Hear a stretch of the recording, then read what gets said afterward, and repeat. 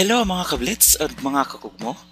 Today is gonna be a brand new day and let's talk about pediatric nursing. This is gonna be the first episode of my tutorial here in my channel. So today we'll focus more on the core concepts of growth and development. So when I say core concept, it means that you focus more on the most important topics or the most important concept regarding this specific subject on pediatric nursing. But before that, let us have this first.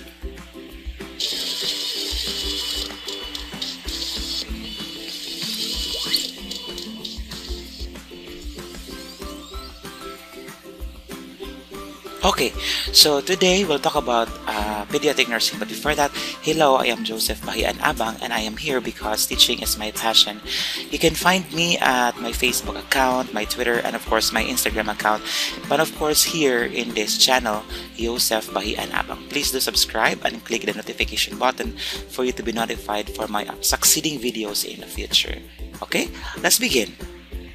Let's start now the core definitions of pediatric nursing. So let's talk about growth and development. So when we say growth and development, these two terms are basically different in meaning. So when you say growth, it's defined as a complex phenomenon of structure or a whole. And when we say growth, we talk about the physical structure of a child or an individual, and that can be measured quantitatively. So again, when we say growth, that's physical structure, or there is complexity of the physical structure from small to complex because there is an increasing in its physical size. On the other hand, development is said to be defined as increase in the skills or capacity to function. So basically, this development is defined as it can be measured qualitatively. So it depends on the capacity of the person to function. So just remember, when you say growth, you talk about the physical structure. That's anything that you can see, that's growth. And we say development, anything that is beyond what you can see, or what is the capacity of the person to function. So just remember, growth is physical structure, then development is the capacity to function. What are the growth parameters? So there are basically two parameters of growth, and of course the first one is weight. So when I say weight, it is the most sensitive measurement of growth. It's because it can be measured easily, and it can actually be seen physically by a nurse assessing the assessment. So when we take into consideration weight as most sensitive measurement, it will be very important for us to take into consideration what is the weight gain of our infants in the first year of life. So it is actually stated in statistics, and of course the standard, that the weight of a child doubles or times 2 in 5 to 6 months. So it's expected that the weight of your child is gonna be multiplied by 2 after 5 to 6 months, and it is gonna be tripled in 1 year, and it is gonna be quadrupled or times 4 in 2 to 2.5 years. So therefore, multiplied by 2 in 6 months, multiplied by 3 in 1 year, and multiplied by 4 in 2.5 years. So times 2, times 3, times 4. That's actually gonna be our weight as an indicator of growth. Our second parameter is height. So it is actually stated that the cause of increase in height for females are the hormones estrogen. So, and for males, the hormone is specifically the reason why there is an increase in height is that testosterone. So just remember, estrogen for females and testosterone for males. And of course, it is actually said that the height of a person will usually stop when there is going to be an eruption of our wisdom tooth already. So it is actually our belief that when you are going to have your wisdom tooth already, erupted wisdom tooth, your height will stop anymore. And it is actually expected that there is going to be an increase in height of an infant for the first 6 months of life for 1 inch per month. So therefore, expected po na merong 1 inch per month na increase ng height ng isang bata. And then pagdating po niya ng 7 to 12 months, meron na lang po siyang half inch increase per month. So just remember, 1 inch per month for the first 6 months, and then for the last 6 months in life for infancy, it's gonna be ½ inch per month only. Okay, and it is also expected that when there is gonna be parameters for growth, there is going to be an increase in height for a child. So the height of a child or the height of an infant will have a 50% increase in 1 year. So in 1 year, it is expected na meron pong pag-i-increase ng 50% ng height ng isang bata. And of course, when we compare the height between males and females, at the age of 9 years old, meron pong magkaparehang height yung isang babae at isang lalaki. And then 12 years old naman, males has lesser height compared to females. And then when that child reaches 13 years old, height for males increases compared to males. So males are shorter than females at the age of 12, and then males are taller than females at the age of 13 years old. Let's now have development. How are we going to measure development? So it is actually stated that when we want to measure development, it's stated earlier that development is measured through qualitative measurement. So this is just an observation of what the child is capable of doing by performing a very simple task. And at the same time, it is also going to be important for us to take into consideration the description of the parents who notes the progress of their own child. That's how we measure development. And we have 2 specific screening tools in order for us to screen the development of a child. And when we take into consideration the universal tool, we'll be using our Denver developmental screening tests. This is going to be identifying a specific structure or specific capacity of a child that he or she is capable of. And when we talked about the Philippine-based tool, we will be talking about the Metrominal Developmental Screening Test, or the MMDST. So this Metrominal Developmental Screening Test is actually developed here in the Philippines because this is used in order to evaluate the development of a developing child. So when we talk about Denver Developmental Screening Test, that is the universal tool that is used worldwide. Just remember, Denver Developmental Tests is for the universal screening tool, and then Metrominal Development Screening Test is the Philippine-based tool in order for us to screen the development of a child. And there are 4 main rated categories of Denver Developmental Screening Test. And let's talk about language. So when you take into consideration language, it is very important for us to remember that a child is seen to be well developed, especially if there is gonna be a systematic development of language. And at the same time, when you talk about personal and social category, we talk about the capacity of the child to relate with others. And at the same time, when you talk about fine motor skills or fine motor adaptive skills, the child is capable of using their fine muscles in order to perform their expected roles in a day. And at the same time, when you talk about gross motor skills, they're capable of using their large muscles. And at the same time, that's gotta be an indicator that the child is actually developing properly according to age. When we say maturation, it's actually the same as with development. So when we say development, as what I mentioned earlier, that's actually the capacity of a person to function. And that's why maturation is synonymous with development. And then when we say maturation also, it's defined as our readiness to learn, and at the same time readiness to learn from our experience. And learning is effortless because that occurs voluntarily and consciously. And of course, it will be very important for us to remember that when we take into consideration cognitive development, as what is also stated in one of the theories that we will be discussing very soon, cognitive development is the ability to learn and understand from experiences. So therefore, it will be very important for the child to learn from the experience that they've had before. And at the same time, cognitive development is the ability to acquire and retain knowledge. So when you say acquire, it means that from the experiences that the child has had or the child has been through, he will be able to acquire new knowledge from it, and of course retain from it, and of course there will be a change in its behavior. And then last is the ability to respond to a new situation and to solve problems. So it is stated that a child learns to respond to a new situations because he actually learned something from the previous experiences that he or she has.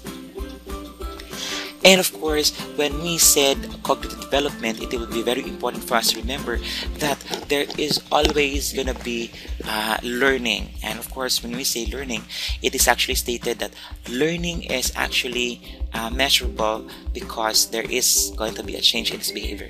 So as far as what I mentioned before, that the best method of assessing learning is going to be a change in behavior, or there is a change in psychomotor skills. So of course, learning is actually measured through our intelligence quotient. And of course, our intelligence quotient is going to be computed with the formula mental age divided by the chronological age times 100. And if you will have an IQ level of 90 to 110, it means that you have a normal IQ. But of course, if you have more than 130 IQ level, you are expected to be a gifted child. And if your IQ level is more than 140, then you are gonna be labeled as genius. So now, let's talk about the basic definition or the basic division of life. So there are actually 5 major divisions of life, especially when you talk about the childhood. So it starts with prenatal.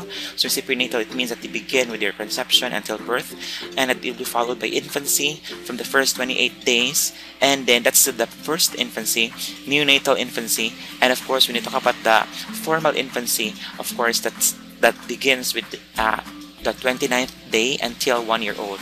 And after infancy, it will be followed by early childhood, that is going to be for toddler. And for toddlerhood, that's going to have an age of 1 to 3 years old. And for preschool, 4 to 6 years old. And of course, it will be followed by the middle age or the middle childhood, and that's going to be school age of 7 to 12 years old. And of course, last division of life is the pre-adolescent, that's 11 to 13 years old. And of course, if you take into consideration the adolescent period, that ranges from 12 years old to 21, or 13 years old to 21 years old. So that's the 5 basic division of life.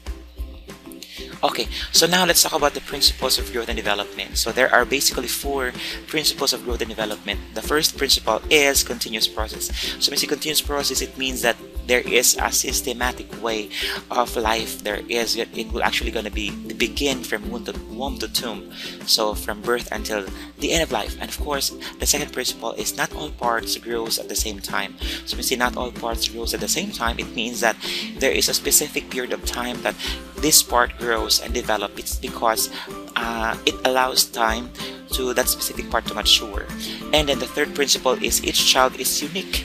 So when we say each child is unique, it means that every individual has its uniqueness and differences, because we are composed of different blueprint, or the different blueprint of life, which is the DNA.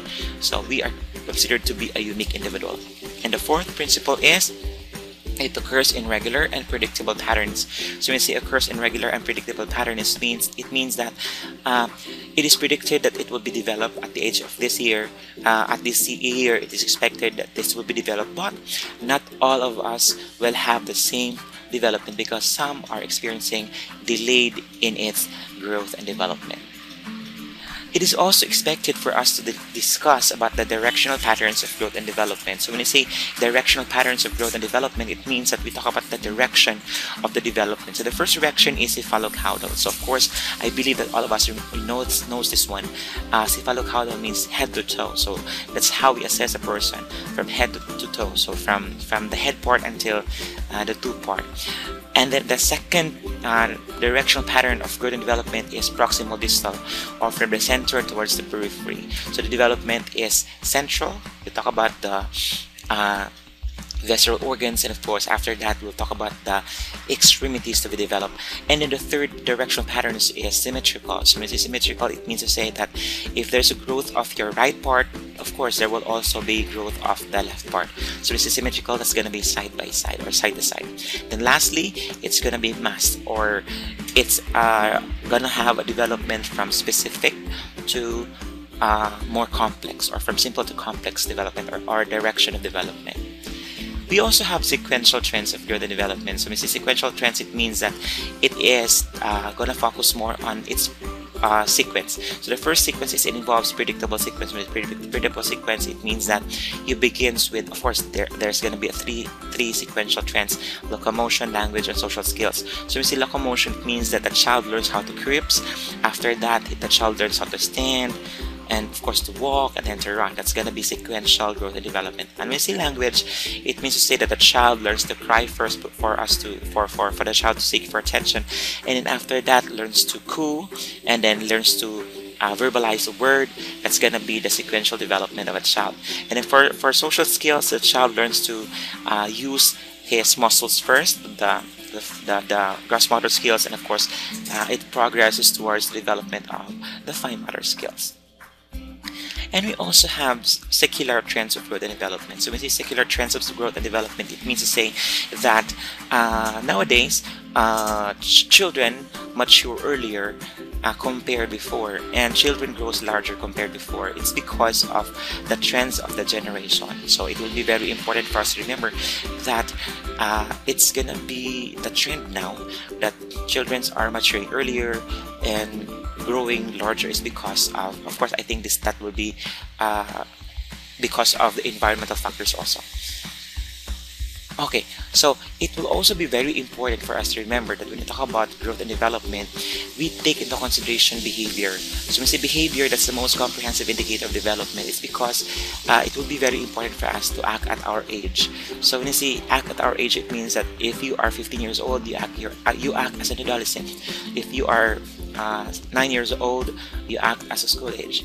And if you are 3 years old, you act as a toddler. It's not that you are already 15 years old, but you are acting as a toddler or as a preschooler. It's because it will be very important that our behavior is a reflection of our age. Next, let's talk about play. For children, it's gonna be their universal language. Is because through play they can express what they feel. Through play they can express what they want to. And of course, play is going to be considered as a great deal of skills is learned through practice. So in short, when a child is playing something, they will be learning something out of it because they are doing this daily. Of course, that's actually going to be learning through practice, and that's going to be through play. And of course, it is also stated that play is giving optimum time for initiation of experience of learning. So when we are giving the optimum time of a child to develop, they are being given an optimum time for them to experience learning. Okay, so when we talk about neonatal reflexes, it is expected of a child to have these neonatal reflexes.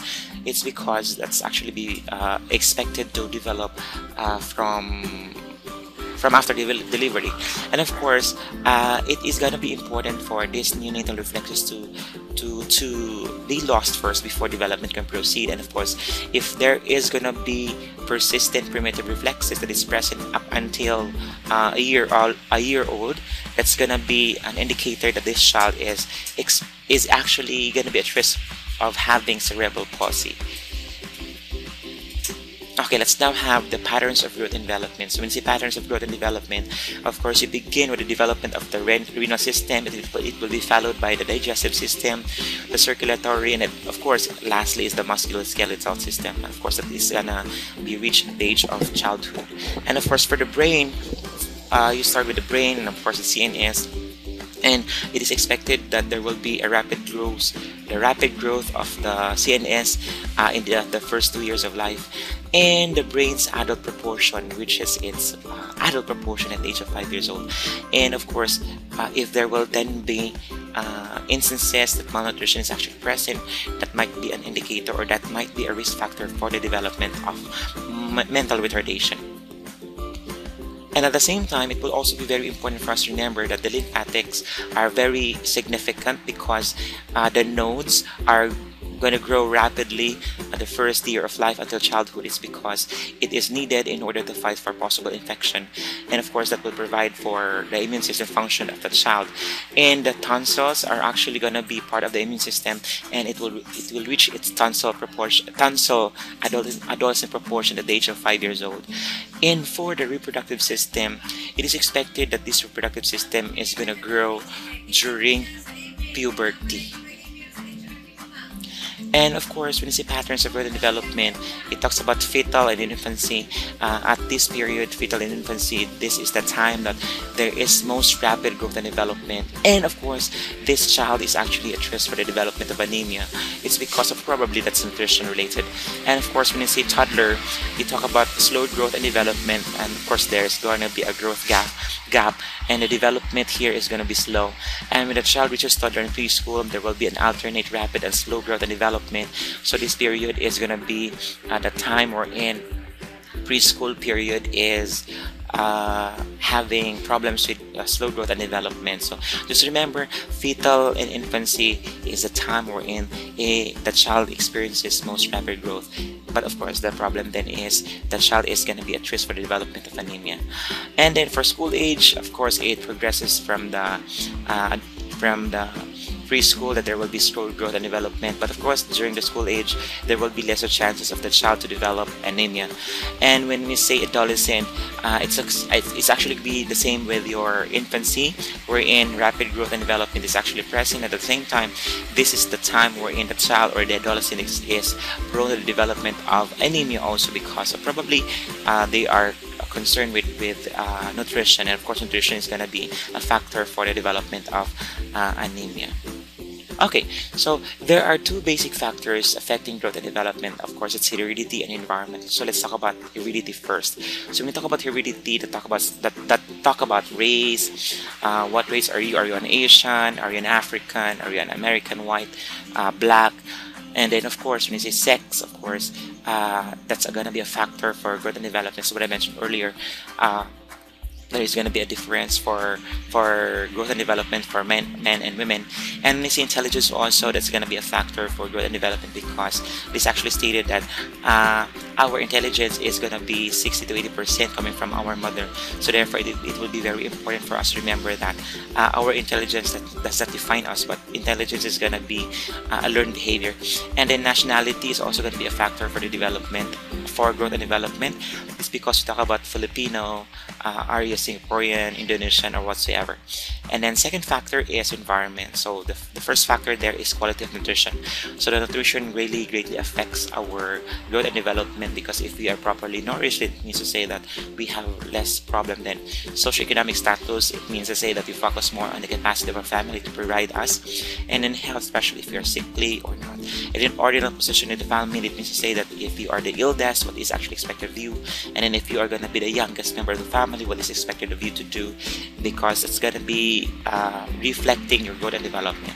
And lastly is parent-child relationship that greatly affects the development, because some children usually will isolate themselves, especially if there is going to be a problem with parent and child relationship.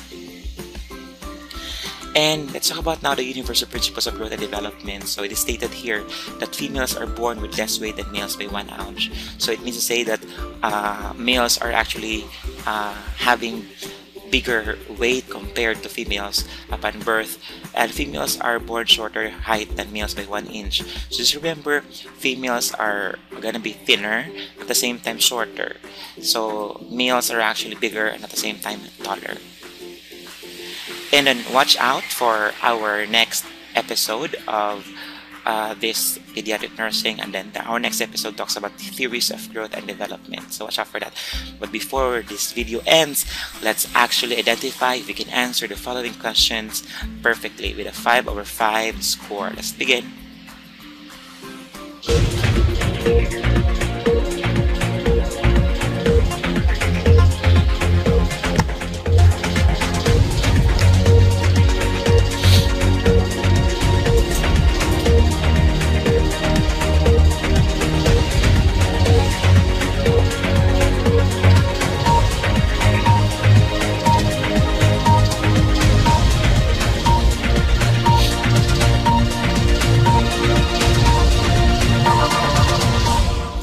So let's answer immediately this question. When planning nursing care, the nurse needs to remember that energy expenditure and nutrient requirements are higher during the A, first year of life, B, early adult years, C, middle adult years, or D, end of life cycle. So as we mentioned earlier, that the rapid growth and development occurs in the first year of life, or the infancy period and at the same time in the adolescent period. So it was mentioned that in this question it talk about adolescence. So therefore our answer here is letter A, the first year of life. Question number 2.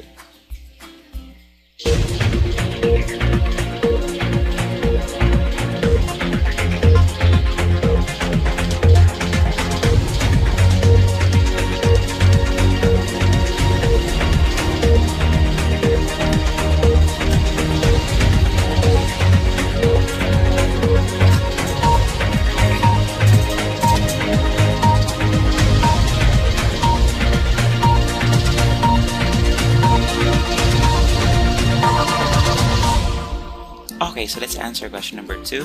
When the nurse assesses patients in the following age groups, the nurse understands that the age group that has the greatest potential to demonstrate regression when ill is A. Infants, B. Toddlers, C. Adolescents, or D. Young adults. So of course, it is actually stated that when you talk about regression, that's actually going back to its previous growth and development. So when you say going back to the previous growth and development, it means that you have already achieved this one.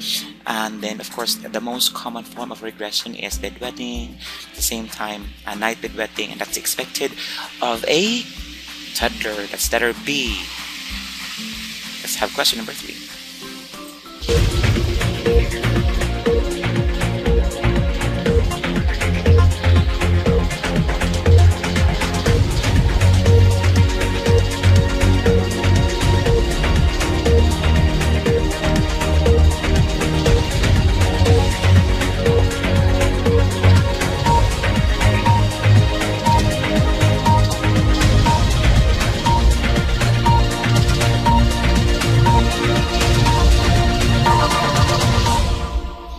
Question number 3. The nurse identifies which word as being unrelated to principles of growth and development. So we're looking for a wrong answer here.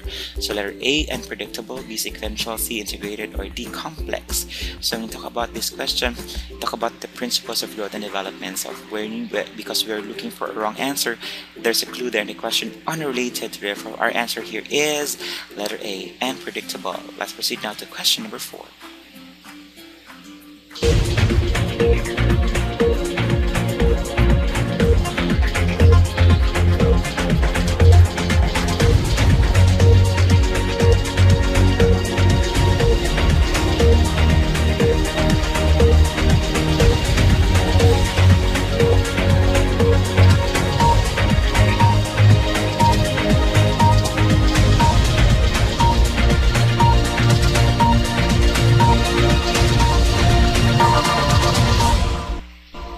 Question number 4 says, a 6-month-old male is at his well clinic checkup.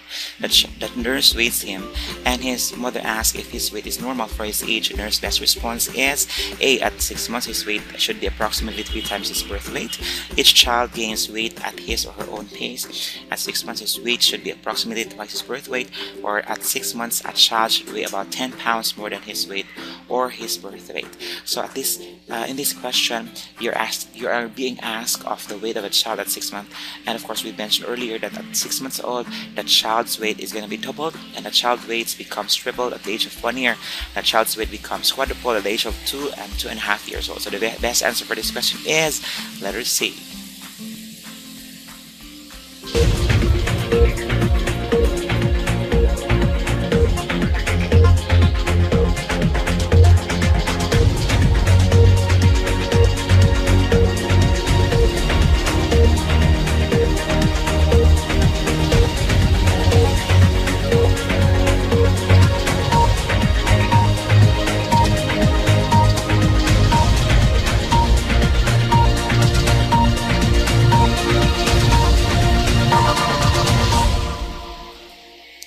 Last question, a pediatric nurse is to perform a head-to-toe assessment on a toddler who is committed to hospital for nausea and vomiting. Which is most important for the nurse to consider before beginning the examination? A. Making sure the parents are present. B. Using a firm tone to settle the child down for the examination. C. Waiting until the child is ready to cooperate. Or D. Preparing for a physical examination based on the child's development age. So, when you talk about assessment of a child, it will be very important for us to remember that we go down at the level of the child. So therefore, it will be very important that we are going to assess a child based on his or her developmental age. Okay, so the best answer is letter D.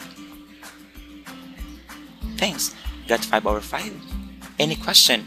You can find me at Facebook, Joseph and Abang, Twitter, Instagram, and of course this channel, Brain Blitz TV. Please don't forget to subscribe, click the notification button in order for you to watch our next succeeding videos.